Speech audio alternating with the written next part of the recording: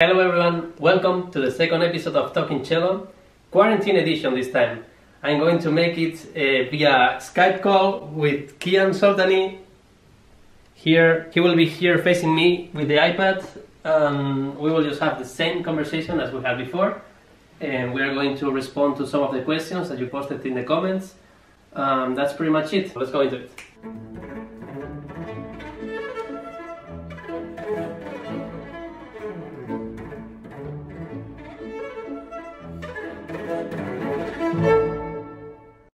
Alright, man, so just a few things that people were talking about. One of the main topics, they were talking about memory, which I never really thought about it much, but I'm starting to think about it more since I'm getting older. Before I used to learn things by heart just like this, no problem. How do you learn it by heart? I just practice it and get it. And now, with the new pieces that I'm learning, I need to make an conscient effort to learn it. If it's by, for example, the triple concerto, the rondo, which I had to play by heart for the first time now, I had to figure out how to do it. And I want to ask you, how do you do it first? Yes, it's quite similar actually for me. When I was younger, I would also just do it, you know, you just practice and practice until basically you just know it by heart automatically. And I think it very much depends on the piece, of course. Let's say if there's some sweet melody by Tchaikovsky, some romance or, you know, elegy, I think that's very much still the case. It just stays with you because it's a melody. I think the more abstract the structure or the melody, the harder or the less natural it will just stay in your brain. For your example of the rondo of the triple concerto, which is the third movement, I think it's specifically hard, of course, because you're not always the main voice. I think the hardest are the pieces where you are not always some sort of melody. You are also accompanying, then you're some kind of, you know, secondary voice, third voice, and then you're again the main voice. So those things are, of course, more difficult. For me, what I've learned over the time, when I do learn those kind of pieces that are not naturally just staying in your brain, it's very important to also have an understanding of the structure of the piece. That is extremely important, that you understand why it's like that, because most of the times there is a reason for that. I mean, there is of course very, very crazy exceptions of atonal pieces, like that have absolutely no logic. That must be incredibly difficult. I don't think I've ever learned a piece by heart that had no logic whatsoever. I can only imagine that's almost impossible. Most pieces, almost all of them, certainly Beethoven or even the more modern composers, they have some logic in their structure, in the way they've written it. There is almost some mathematical quality to it. And if you understand that, then it will be much easier for you to really keep it in your brain, because you understand why it is like that. And when you understand why, it's also faster to really keep it in your brain. For me, that was definitely one step that I had to take, and that would really speed up the process. I don't know how it is for you. Yeah, no, completely the same. For me, the key was to understand, as you say, what is happening. And so, continuing with the triple, I just took the score, the whole memorizing thing. You can do it without the instrument, not even. Just have to take the score and understand, okay, so what's happening? Why is this going here? If sometimes the problem is that the same thing goes in one direction with a note changes and then it goes in a completely different direction. No? So these kind of things are usually tricky. And then for me it was just like, okay, just rationally understanding. This, when I play this thing, it goes here, and then I memorize that. And then when I go here, you know, so the same. I thought memorizing had only to do with practicing over and over, but it has more to do with understanding with your, you know, more than with your mind than with your fingers. I mean, it's a combination. Yes, I think even with those melodies that I was referring to, which automatically stay in your brain, I think they stay in your brain faster because you understand it faster. These are things that are more impulsively logical for us. A beautiful melody is for us easier to understand than some kind of rondo structure with different cadenzas and stuff, but both of them are understanding. So even a simple melody, you know it by heart because you understand the melody. It's just different levels of understanding, but that's why it's harder to understand the other stuff, but it's equally important. Because of the nature of this setup, it makes not much sense to play, because first of all, I'm not gonna hear you very well, you're not gonna hear me very well. So it's good that we speak about some deeper things, but I do have a practical question still, so that we can at least cover one thing, which is Rococo. So the last variation, I've seen you do a different fingering that I do in one place, and I want to, maybe we can present to our watchers these two different options and the two maybe advantages or disadvantages of them. So I'm talking about this place, and then that's what I do. And then I always shift on this note. Shift. Wow. That's what I do, but it's hard. I'm never really satisfied with it. So I'm looking for an alternative, and I saw you do something else. Yeah, I try to keep it always by blocks.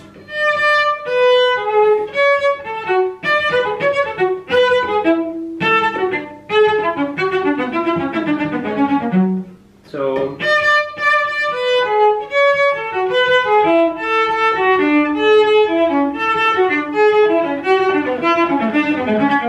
I see. Is that so? I always have my hand always plays the same, and then so it's just like the same motion over and over. Towards the end, we're getting similar with the fingering. I think the most difficult difference is in the very beginning. How do you do again? So you do. Can you repeat? You stay all the first 3 blocks. You stay in one position. Yeah. And then you change. Yeah, I do. Yeah. Basically, the accent is always. Wow.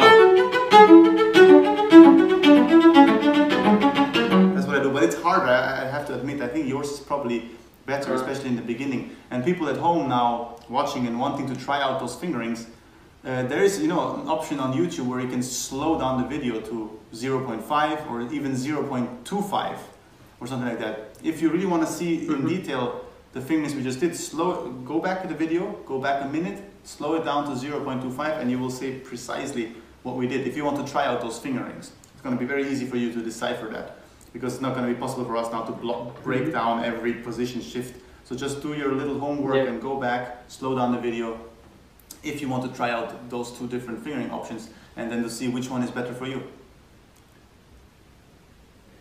Yeah. I try to avoid as many changes as possible. So if I can avoid, in general, a change, I will try to do it.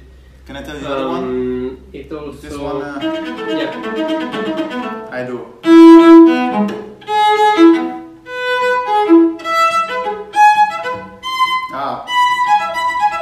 That's wow. Walter Deschbay, by the way, who told me this. Again, last episode I spoke about Walter Deschbay. Again, I speak about Walter Deschbay. This fingering. Let me try again and let me see if I can get it in tune this time. So, and then third finger, and then thumb.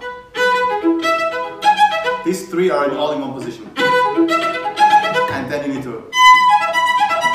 And then, only for the last one you put the thumb there. It's a bit complicated, I have to say, but it sort of works. Show us your option, because I think you. I start with 2, and then for me I go to 1 because it feels very natural.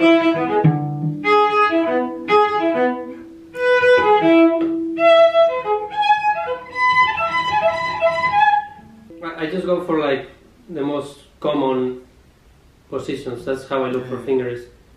That's a good one. Yeah, Rococo has so many things. How do you do the scales?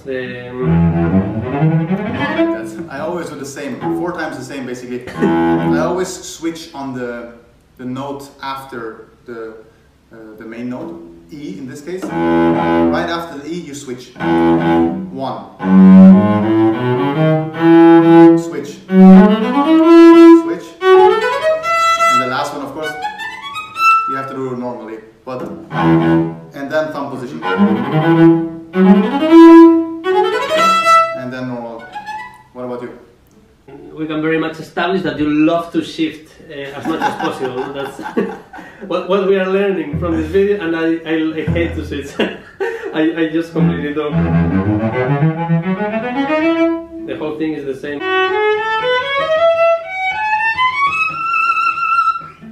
Yeah. Of course, it's possible. But here it feels a bit awkward. The reason I'm not doing that, the reason I'm going shifting more and more is because for the last run, once I arrive here, I only have this one run to make on the same string. I'm slightly worried about my same string runs. I feel like I'm not completely solid with those, so I try to avoid it as much as possible. Your fingering is nice, but you have 2 octaves to make on the same string, which you are super strong with that, so true. do it. It's true. But for me, that's a little bit scary. Yeah, it feels a long way. That's true. Both of them, basically, you only have to practice one of them because the second one is identical. So that's what is good about this fingering. But everything works, or nothing works, depends. Or nothing works more commonly.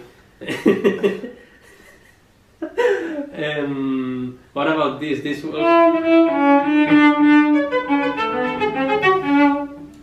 How do you play there? Always one.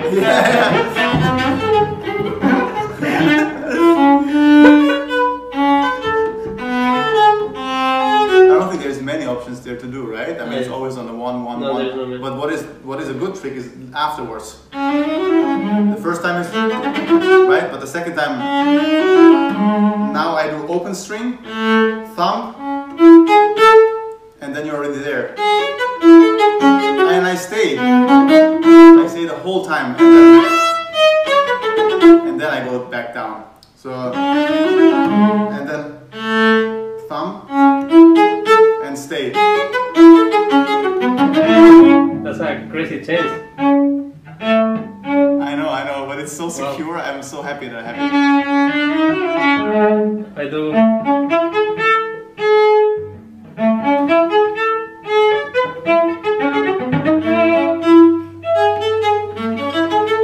Yeah. No, I don't. I do not do me. Yeah.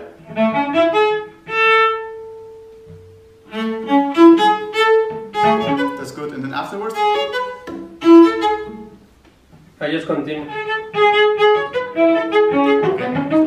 Yeah. Without changing like you, no? I think actually yours is better. Should I tell you? This brings back to the video before. These fingerings I got from a teacher, and I just blindly followed them, and now they feel kind of good for me. But if I would have to choose my own fingerings in this place, I think yours is more logical, naturally speaking. I got used to it now, so it works. But I think a lot about fingerings for some reason. I think when something doesn't work, or if something keeps being hard, it's probably the fingerings. No? Don't you agree? That is, I myself change fingerings often. If something, so I try to perfection it, the fingerings, until nothing works and I just play like 1, 1, 1, 1. Another question in fingerings. In Dvorak, one of the most awkward moments in musical history, I think. How do you do? I played, I think, every possibility, but now I'm playing. And before I used to play. But I mean, it makes no difference, but it always feels stupid. How do you play there? I think how you're playing it now, logically speaking, makes more sense, because before you were shifting with the bow, which is never a smart thing, and then you have to hide that. With now it's better because you can use the time when the bow is in the air anyway to do the shift. That's definitely how I do it now. In general, I think when one tries to decide bowings, fingerings, that it should somehow also be related to the bowing. Ideally, you know, try to not shift when it's a big legato line. Try to, if possible, do the shift when the bow is anyway in the air or something like that. So that's really something I try to always keep in mind, is to find, number one, when I shift, is it possible to do it when the bow is in the air or not completely sostenuto? Or number two, if that's not possible, can I find a half note where I can shift? Because that is always sounding smoother than a full note. So those two rules definitely help. But just even with the change of the bow, no? It doesn't even need to be in the air. Just when mi fa sol fa. Whenever you change the bow, it's a good moment to edit. Absolutely. To make a little Photoshop with your fingers. Tell me, I have a question. Since we're talking about Dvorak, how do you practice the 10 bars of death, I call them, of horror?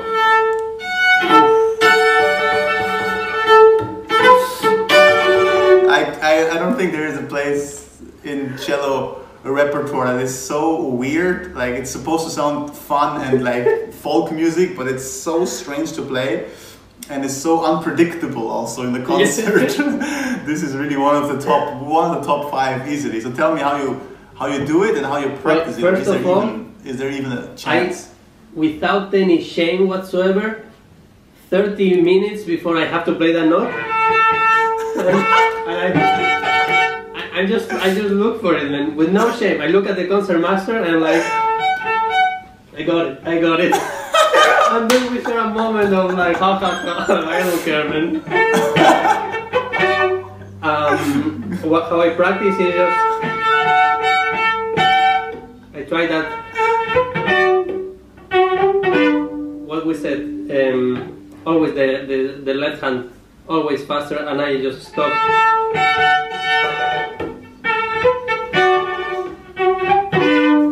But this place, it is unpredictable. Sometimes I have to admit that I am surprised in the concert of the result. I'm like, sometimes for a good way and sometimes in a bad way. Like, okay, well that was that.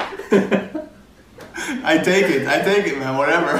I actually have I do it slightly different than you. Now I just noticed. I do, of course, but then I still play this note in the same position, and then I change now. And I play very out of tune, and then again, and then I change. You change always after the. I change in the middle of it. I think maybe yours is probably better. I think because, but it's too late for me to change. I do it because I feel it has more time. There's a lot of time between this and then this. Then those two notes, you don't have so much time, so that stresses me more. So I just change whenever I have more time.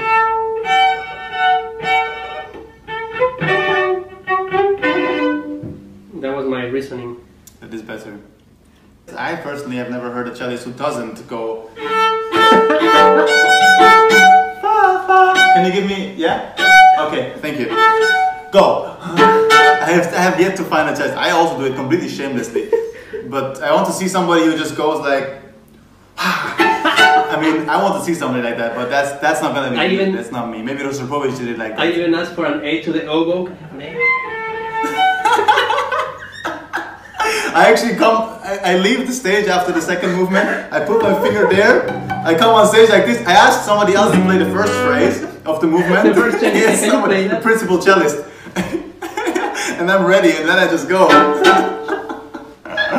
Yeah, just kidding, for the people who it was a joke. But, oh. Do you feel, it's hard. do you try to, I always try to be prepared though, like whenever there is,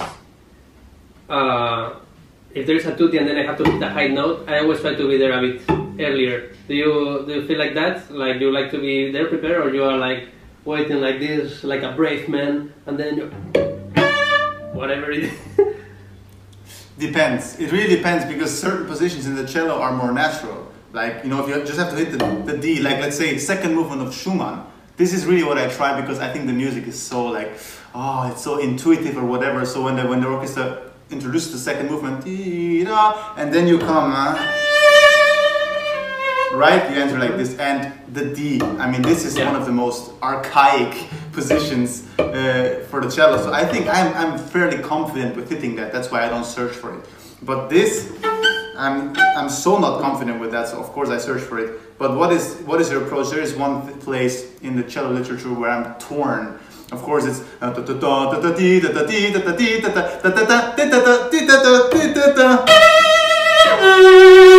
talking about last movement, Frank. What do you do? Do you go full risk or do you prepare it? Both Always times. prepare it.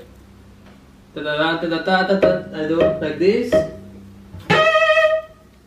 I never take a chance because I just don't want to be like in the music in the moment. Oh yeah.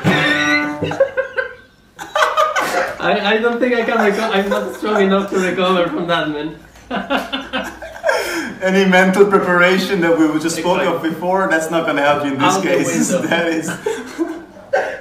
Then I will have to break a string to pretend it was the string that broke. No, it's going to be an expensive concert. Oh, look at the bow, like, oh man, the bow again. Look at the pianist, like, what the hell? Yeah, man, totally messed up. That's actually, there is your trick, guys. If you really feel like you messed up something and there is no mental recovery, look at somebody in the orchestra and shake your head like it was totally their fault and they totally, you know, irritated you in a way. And then people will be distracted. That might help. Oh, you know, sometimes a thing that happened to me a couple times. Do you know when it happened to you that they're supposed to play some part and you don't enter and you're like, who the who the hell is not playing? And it's you. Something is missing. And you're upset. You're like, oh. I want to ask you something that anyway I think is interesting for also the people at home. I think something that many people don't speak about so much and that is sometimes misunderstood or like frowned upon, you know, smiled at, is body language. Very much so. People have, or not people in general, some people may have the misunderstanding that if you move with the music, you are trying to make a show or some sort of theater, or it's fake, you know, or like, you know, it's not real, it's not genuine. What do you think, how important is body language? Do you think of that when you come on stage? Do you think it changes the way you play? Are you trying to communicate something, or is it just naturally happening to you? Do you work on it? What is your approach to that? There is two things. First of all, when I play and when I listen to music, instinctively my body reacts to it.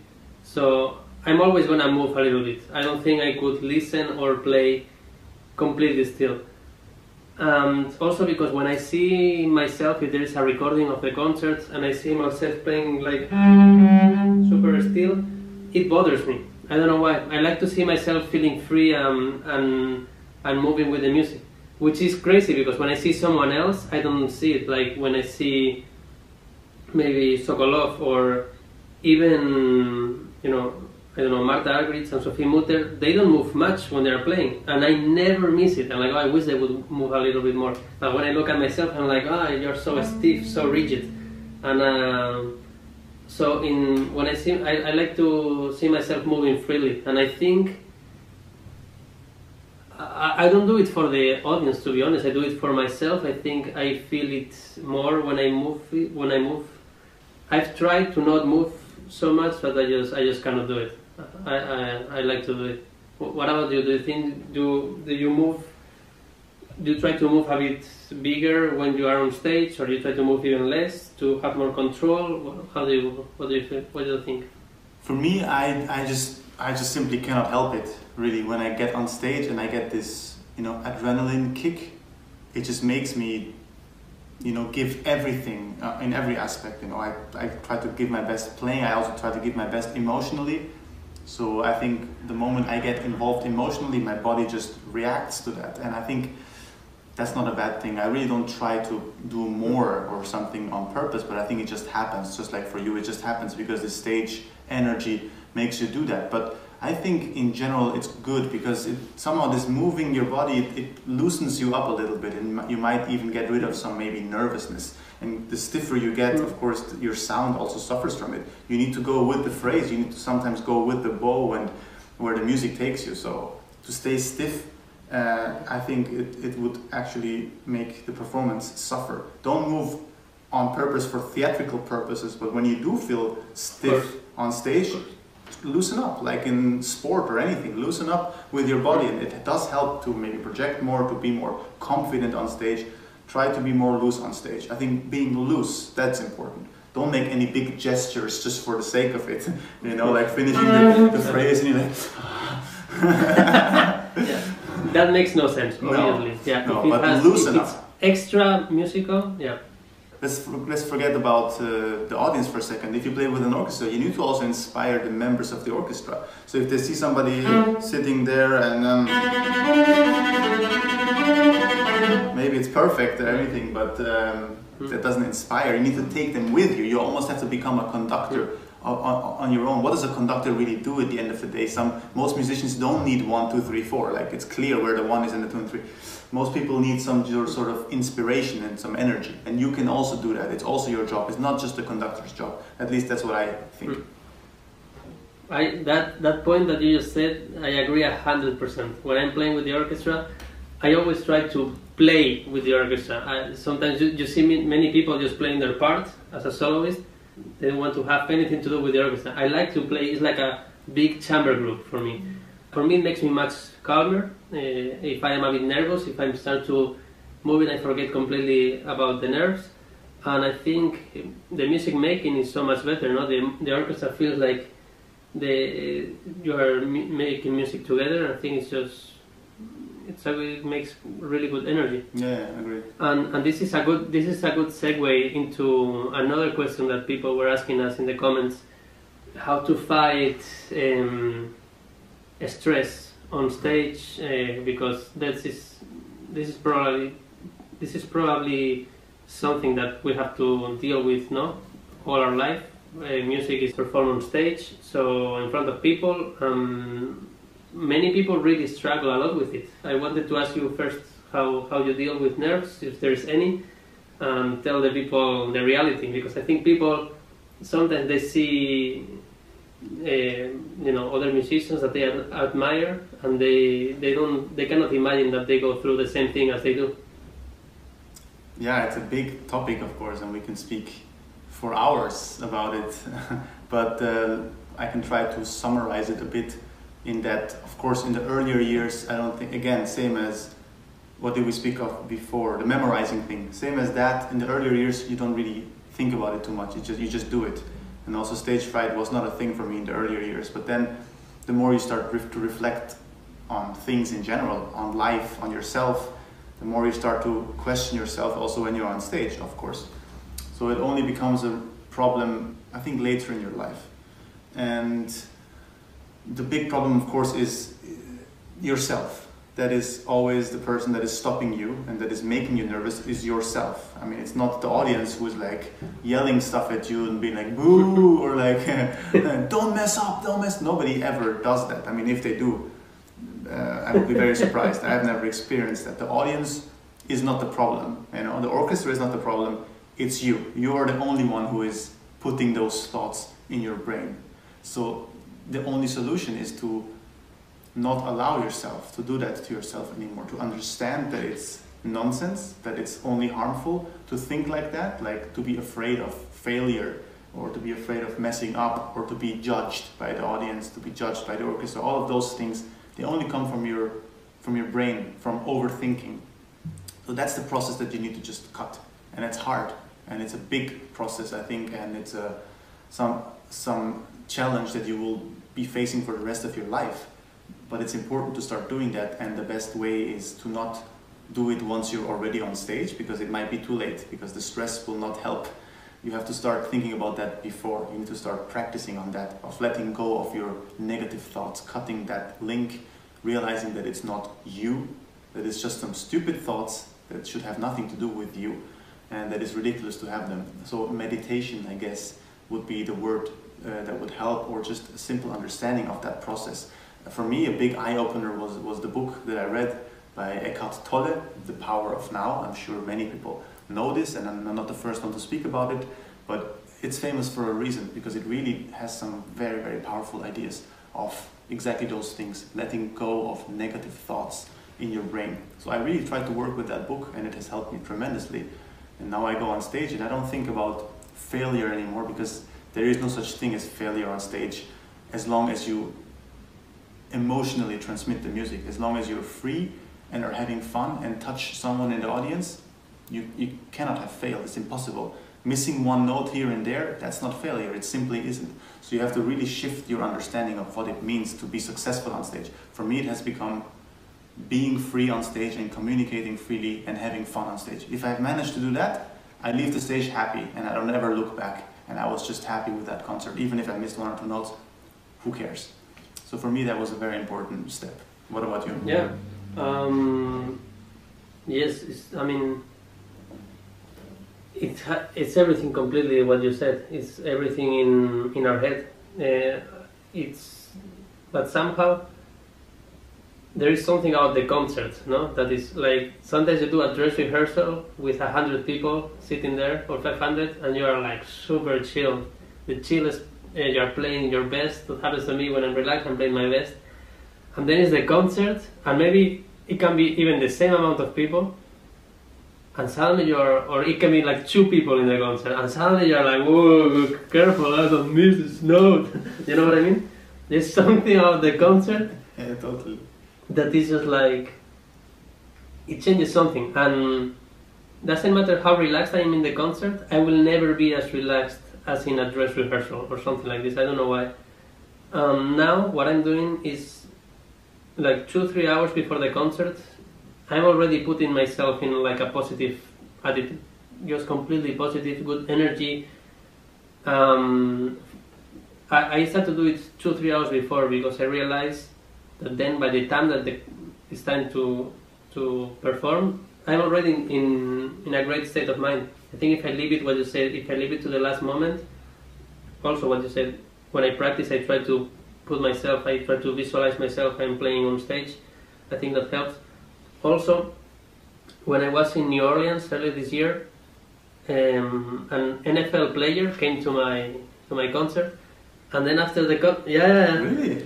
And then after the concert, I asked him like, hey, I admire you guys so much, you athletes, you have such great mental strength, and I think in classical music maybe we are not as strong. You know, sometimes it has happened to me in the past that if a concert is not going as well as I would like, or I'm feeling bad for some reason, I tended to go like a bit more like down in my mentality.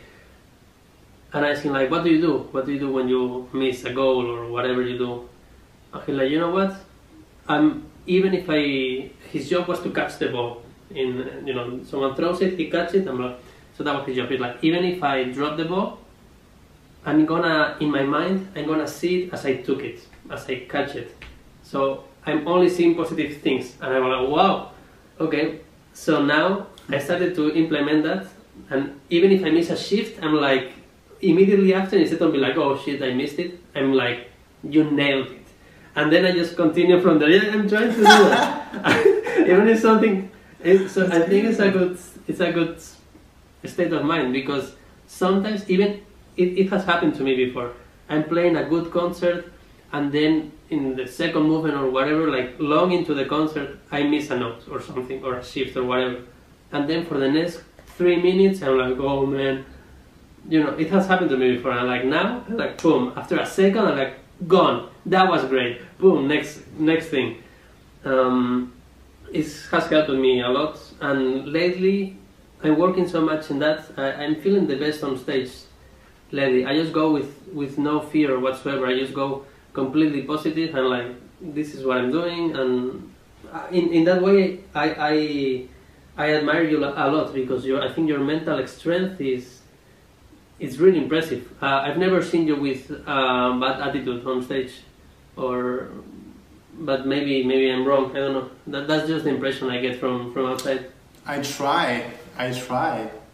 I also try what you said, just to stay positive. And what has really helped me, it was like an eye-opener. I think I wrote you this when this happened to me about a year ago. I had a really negative experience on stage when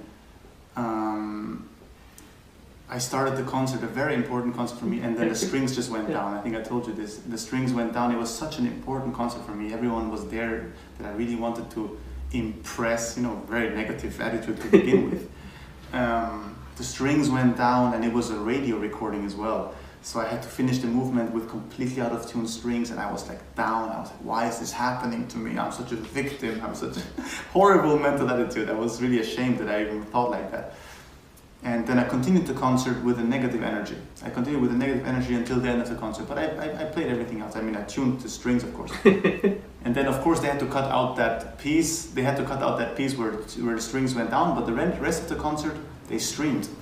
And I listened back to it, and I was like, when I was on stage at that time, I was like, I sound so bad. This is horrible. This is the worst. I'm really like messing up and everything. And then I listened back to it, and I was like, this really doesn't sound bad, actually. It really doesn't sound bad. And I was so ashamed of not just enjoying the moment while I was there, because I could have enjoyed it so much more now, knowing that it really didn't sound bad at all. It was sounding quite okay, really acceptable, and I could have enjoyed it much more. That was an eye-opening experience for me, to understand that no matter how bad you think it is sounding, there is no way that it ever sounds as bad as you think it does. There is no way that it sounds as bad as you think it does. It always sounds better than you think, because your voice in your head is making it 10 times worse.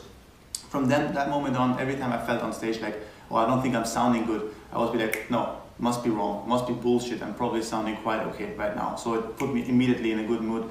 And then I would listen back to the radio, and I was like, yeah, I was right. That moment where I thought, oh, there's always this moment of panic where like, oh, I think everything's going downhill from now. That's the moment you have to stop yourself. And every time I would listen back to the radio, and I would remember that moment, of course, I would be like, that moment where I thought it's going downhill, it sounds just as fine as everything else before. So, and I learned to catch myself in that moment, and then I just stayed there mentally. And I stay positive, and the rest of the concert stays positive. It's very important to know that it's not as bad as you think. It really is not. Completely agree. Another practical tip for everyone who is just starting, I think it helps a lot to start to get rid of the nerves, is just to do it a lot, no? When you play for your friends, I mean, the first times that you play for someone, it's always stressful. And it's always going to be a tiny bit stressful. So just do it. Get used to play for your friends, get used to play, you know, for your teacher, for your mom, for your grandma. It doesn't matter for who you play. The more that you do it, the more comfortable you will be with it, no? Yeah, of course, absolutely. Exercise, practice makes perfect. Also on stage, not just home practice, but stage practice. Completely. I agree. How do you do it with Lutoslawski, man? Because I think you play Lutoslawski also by heart, no? I do play that by heart. It might surprise many people, but there's so much logic in that piece, actually. It's completely, from beginning to end, very clear in the structure and in the way he writes it.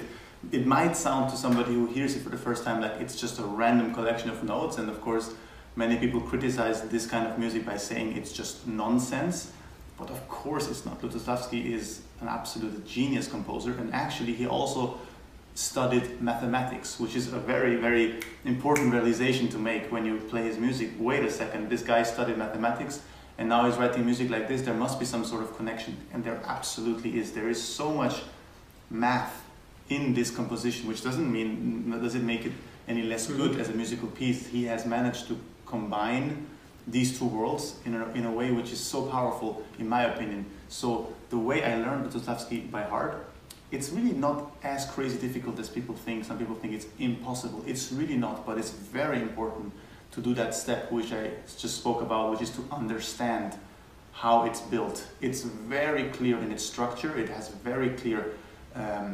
sections and movements and things that belong together. So you have to just divide the piece up in sections, in smaller and smaller and smaller blocks.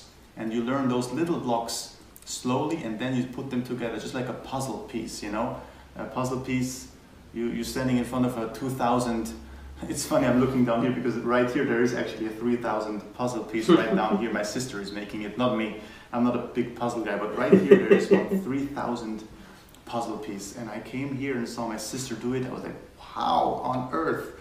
Because it looks so undoable. That's exactly the same thing. You look at a piece like it and you only see the small little pieces, but if you put them step by step by step, at the end you have a big puzzle piece and it's so logical and it all makes sense. So you have to split it up. When you split it up in small pieces that belong together and that are logical, then it's actually totally doable. And you have to see the math in the piece, you know, the connection between the number of repetitions of notes. With Lutoslawski, the key is the number 5. I don't want to say more than that, but 5 is just going throughout the piece. There's always, everything is related to 5 somehow. So once you understand those things, it goes very fast. Cool. I have to play it for the first time next year, so I'm trying to figure it out. I opened the score literally yesterday, and I was just like, I mean, in the beginning I was like, when you have this part of the, I don't even know it yet, I was like, what does it go? Down, up? I was trying to think like, okay, so 2 down, 2 up, because I just don't know how to approach this as a completely first experience. So my thought was, I'm just gonna go page by page or section by section and just learn that. One thing that will calm you down maybe is, I think the beginning is the hardest in terms of learning by heart. This cadence in the beginning is on purpose written, almost sometimes illogical, because he wants this feeling of randomness, this feeling of different characters and faces just moving by. So that has sometimes a certain randomness to it, which is intentional, and that is difficult. Later on, the piece becomes much more logical, especially in the first, second movement, second and third movement, sorry. The end of it, again, it goes a little bit back into randomness, but the beginning cadence is probably the hardest, and once you have that, the rest will be much, much easier, so don't worry about that too much. How precise do you need to be with the quarter tones? Do you need to be like killing That's that? Like up to you, man. How far you want to take it? Do you need to hit one of them, or it is? Oh man, it's just like I don't know how much is. I mean, I don't want to say it, but how much is worth it? How much can you actually hear? And my first thought was like, okay, we'll just hit the regular notes, and the quarter tones it will be approx. So because they are so close together, nothing fits. I just want to know if you went for it, and if you went for it, then I will try to go for it. If you tell me it was like no, you're right. Random, no. I mean, both approaches are right. Of course, it's not, I think, possible or absolutely necessary to hit it mathematically as a quarter note. First of all, I think it's a form of expression that he uses, which is this sort of uncertainty, this between the notes, which is very important. And the second thing that you mentioned was also completely correct, that you keep the regular notes as a navigation tool. What is, for example, the first time the quarter notes come right in the beginning, and then it comes, already there it is. So of course with a B which is a clear, it has to be an in tune, very clear B.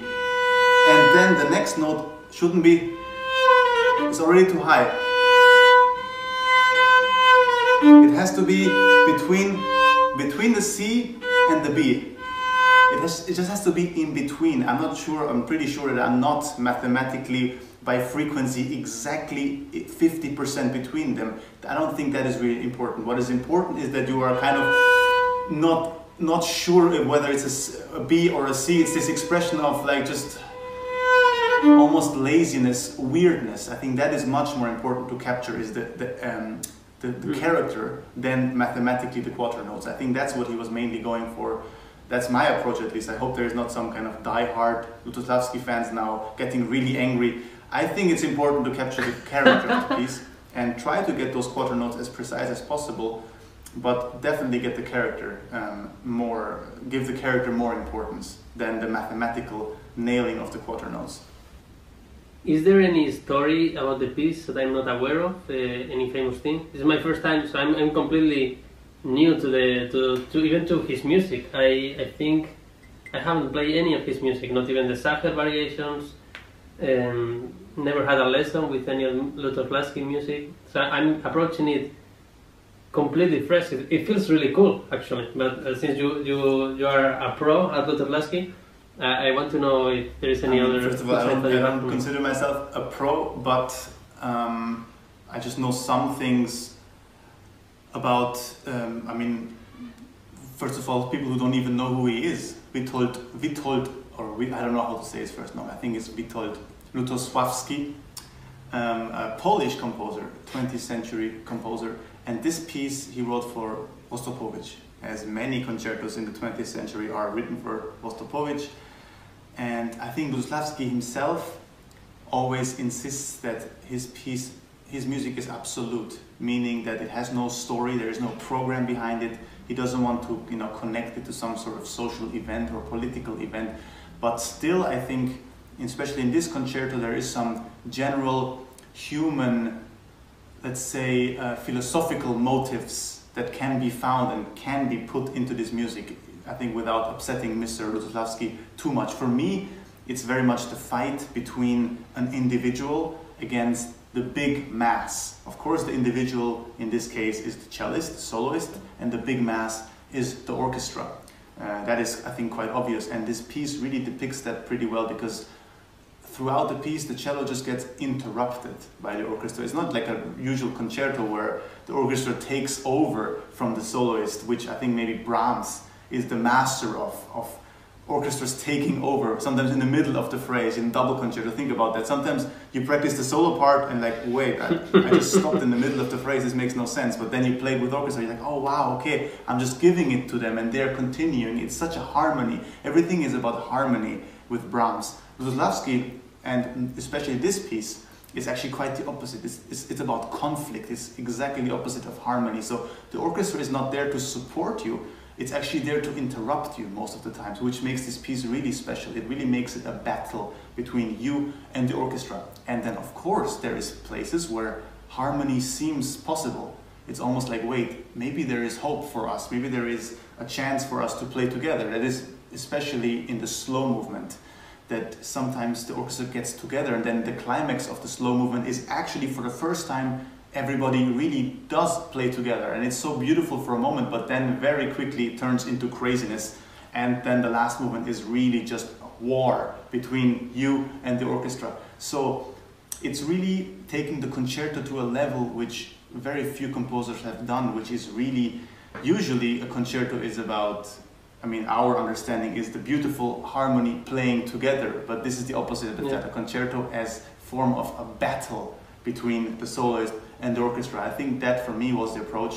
Everyone can have their own story, but I think the way he wrote this piece very much indicates that for me. That's completely the way I understand his music. But that's not what he said himself, because he likes to stay silent about his music, which is great, so you can put your own story there. So that's all that we have for you today. A special episode of Talking Cello with Kian Soltani, and I hope you guys enjoyed. Let us know again in the comments what would you like us to talk next. This is completely, actually quite improvised and free, but if you guys give us some topics to lead the conversation, then cool. And just see you guys in the next one.